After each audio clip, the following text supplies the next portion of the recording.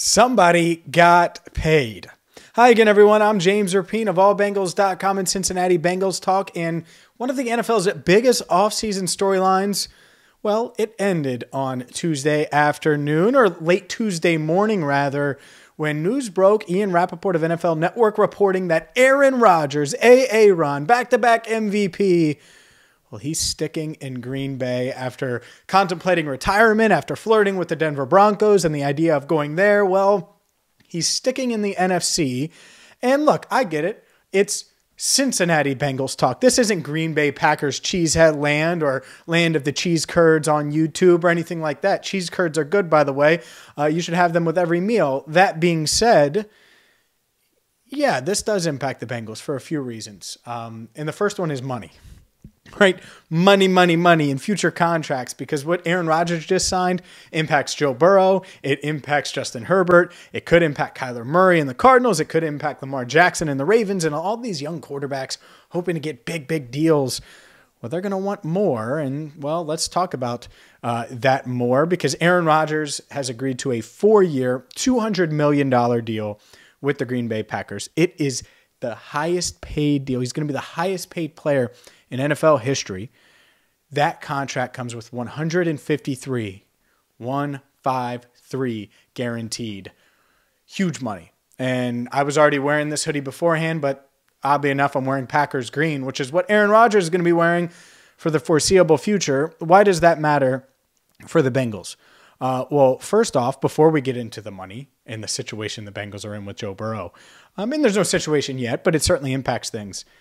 Well, he doesn't come to the Denver Broncos. And we talk about the Bengals a ton here, and being a contender, being this team that can be a perennial Super Bowl contender, and you're thinking about Super Bowl and Super Bowl. Well, the last thing you want to have to deal with is another Hall of Fame quarterback, another roster built to win with a good pass rush and a good defense and all of those things. And that's what the Denver Broncos were. So to me, that's a huge win, because it's already tough enough dealing with the Bills and the Chiefs and Mahomes and Allen, and you could go on, and Herbert, assuming that the Chargers continue to ramp up, and obviously the Ravens and the Bengals, are in a tough division where they have to deal with the Ravens and a Browns team that does have a really good roster despite question marks at quarterback and receiver. So, it's one of those things, and it means that he's not going to the Steelers, because there was some speculation over the weekend about that. But let's get to the money, because $153 million guaranteed, $200 million. What does it mean for the Bengals? Well, it means a couple of things. One, the Bengals are going to have to give more guaranteed money to Joe Burrow than they've ever given to any player ever. Maybe than they've ever given to any free agency haul ever, including the Reeder Waynes haul that they had a couple of years ago, including last year when they did Trey Hendrickson and they got all these guys like Chidobe Awuzie and Mike Hilton. All of those guaranteed dollars, they're not used to giving high guarantees. If I'm Joe Burrow and I see that Aaron Rodgers at 38 years old, and I get it, back-to-back Hall of Famer, wants $153 million guaranteed over 4 years. Well, if you're Joe Burrow, you're like, okay, especially if he plays well, hell, he could win MVP this upcoming year, right? If that happens, then he absolutely 100% is going to ask for huge money like that. And it'll be much longer than 4 years. But that's what you're dealing with here. And I talked with someone, the timing couldn't have been more perfect, with the Bengals on Tuesday morning before this went down, before this was announced. And they're obviously well aware that Joe Burrow is going to be extension eligible after his third season. They're preparing for that. I think their plan will be to try to extend him next offseason. At the same time, they don't want to let that impact what they do now. And there's a fine line there. And so, the salary cap's going to go up. It's $208 million this year. It's going to go up each and every year, and they know that as well. So there is a balance, but I don't think that's going to impact what they do in free agency. So I don't want people to take it as that. It's just, man, if you were thinking you could get Joe Burrow for $35 million per year, it's not going to happen. He's just not going to ask for it. He's going to be asking for much more. So he's going to be able to get plenty of JB9 chains if he wants to, because he makes too much money for them not to be real, right? Those diamonds and those JB9 chains. So he's going to make a lot of money. And, maybe he does take a team-friendly structure, right? Which would be ideal. Patrick Mahomes did that with the Chiefs, the 10 years, $450 million, and it's going to end up being a steal. So maybe that happens. And that is why, if you're the Bengals, and I'm going to tie it all back to next week when free agency starts, what do you have to do? You have to prove to Joe Burrow that you can protect him.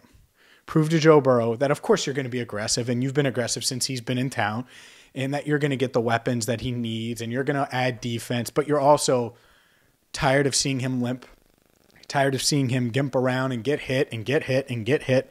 And if you do that, well, then I don't think there's really going to be any reservations from Joe Burrow about signing a long-term extension next offseason.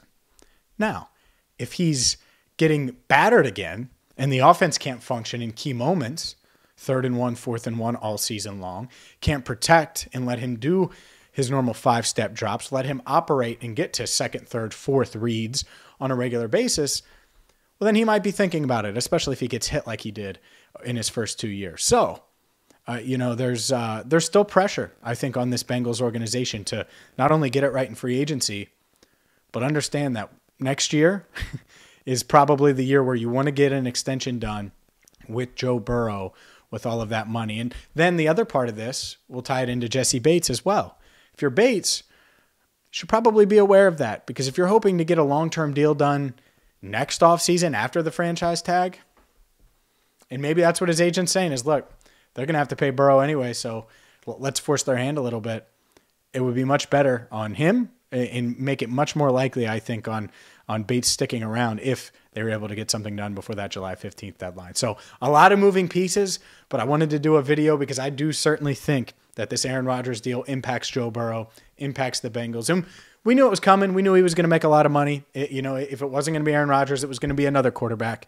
But Aaron Rodgers resets the quarterback market, completely changes it with an historical 4-year, $200 million deal with $153 million guaranteed with the Green Bay Packers, which means Joe Burrow is going to get paid. For more, make sure you subscribe to Cincinnati Bengals Talk. Check out allbengals.com. For Andrew Fox Miller, I'm James Rapien, signing off right here on Cincinnati Bengals Talk.